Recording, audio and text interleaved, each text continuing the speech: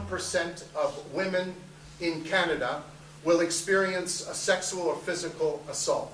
And so what? You told them you wanted to change your class, they just said yes? Well, I had to convince them.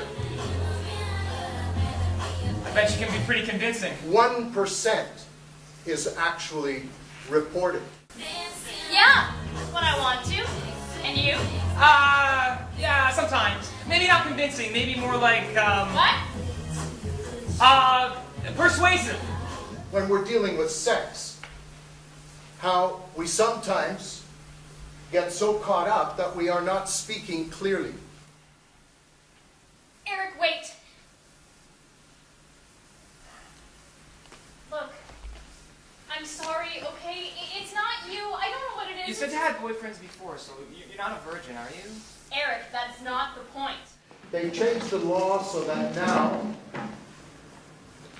you cannot legally give consent to have sex if you are drunk. Why couldn't you see I was resisting? She was like that all night. Like hot and cold water, all over me one minute and then running away the next. I didn't know if she was gonna kick me or fuck me.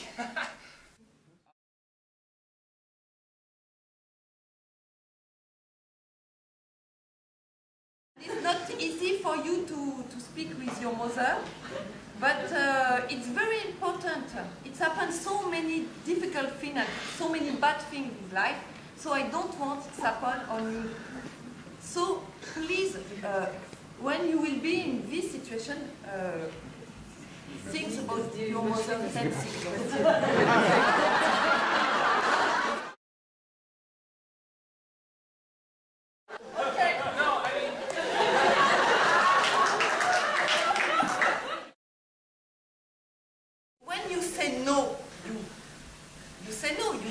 If I ask you something you don't want, you say no.